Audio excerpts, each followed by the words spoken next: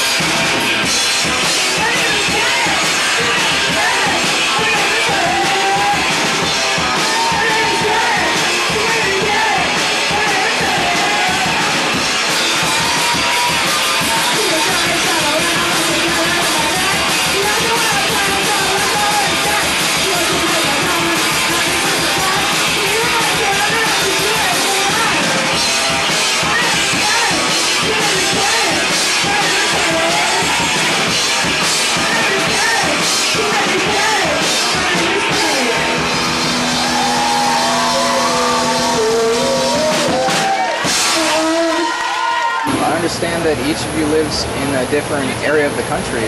Is that ever cause any problems with the band? Well, it's hard. Yeah, Molly and Aaron both live in the San Francisco Bay Area, and I live in Washington, D.C., and yeah, it's hard to practice, it's hard to get together. Whenever we do tour or record or practice or whatever, it's very expensive because someone has to fly. Always someone has to fly to be somewhere. And it's usually me. I usually fly to California, but you know, it makes the expenses high, and the time together, even just to have meetings or make decisions or whatever, it makes it harder on us. But you know, it's kind of fun too. It's cool. I'm thinking strongly about moving to California, so maybe that would make things easier.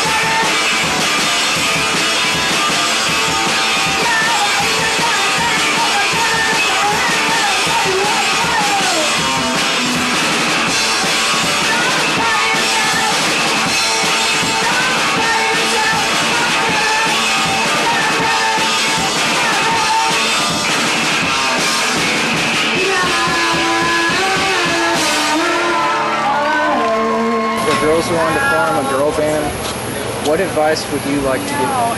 That was there. Let's see. Well, just to kind of keep your head high and just do it. And even if people tell you you suck, which believe me, they will. Always think of it this way. There's for every bad girl band, there's 100 bad boy bands. So just do what feels real to you and what's right to you and what is your voice. And I guess don't fake it or whatever on stage. Just do what feels right to you and be honest and let it all hang out, and don't worry about what the guys are thinking, if you're skinny enough or like is your makeup right or whatever. I think it's cool. I like the girl bands where the girls are just screaming, their veins are popping out of their neck and they're just like so just like let it all hang loose and be crazy.